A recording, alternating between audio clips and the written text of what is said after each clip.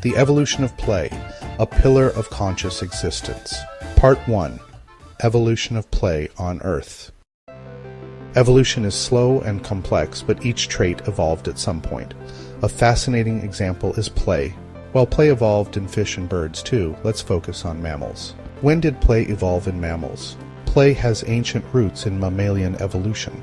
It began as a basic tool for honing life skills, and later evolved to foster social bonding and cognitive growth. Lower play abilities first emerged around 190 million years ago in the earliest mammals.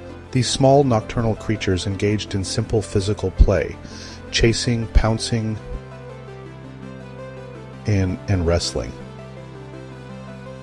This aided in developing coordination and reflexes. Today, animals like squirrels, kangaroos, and hedgehogs continue to embody these lower play abilities.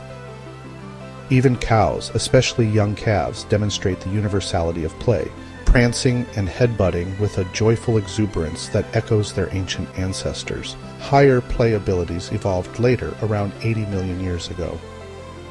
As mammals with larger brains and more complex social structures began to diversify, play was an integral part of the process. Carnivores like wolves and cats fostered cooperative hunting and group cohesion. Elephants added emotional depth to play with intricate social interactions. Primates took it to unparalleled heights. Among primates, play fosters problem-solving, establishes social hierarchies, and even includes creative role-playing. From the playful wrestle of a squirrel to the imaginative antics of a chimpanzee, play reminds us that even the most light-hearted behaviors have profound evolutionary significance. Part 2. Do aliens play? Now, let's finish this video by exploring play as a possible pattern to evolution, and a foundational element of existence for conscious beings. In Chapter 25 of 30 Philosophers, I take a fresh look at Spinoza's complex world of monism, bridging spirituality, science, and evolution. As a thought experiment, I consider convergent evolution, like play on Earth, as a potential blueprint for life across the cosmos. Here's your first takeaway. Play evolves frequently throughout evolution, suggesting a deeper pattern to existence. It hints at an underlying order and meaning woven into the fabric of evolution itself. Could the forces shaping life on Earth reflect a universal template for existence? In Chapter 25 of 30 Philosophers, I introduce my material-spiritual framework to explore the raw material world and possible levels of spirituality. While we know animals on Earth play, if aliens exist, do they play too? Play is likely not just a behavior, it's more likely to be a glimpse into the deeper patterns of existence itself. On Earth, it's everywhere and evolved on various evolutionary branches. On Earth, mammals play, even cows. Birds too.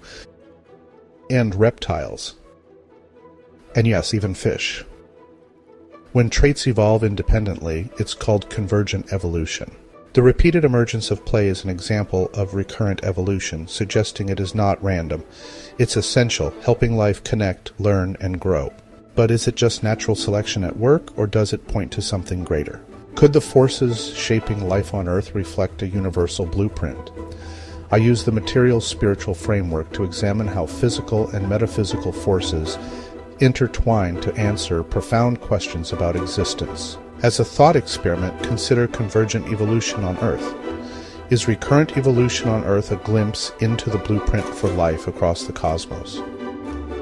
Could traits like play, sight, and hearing be part of a universal language for adaptability and connection? If so, play might not just be an earthly quirk.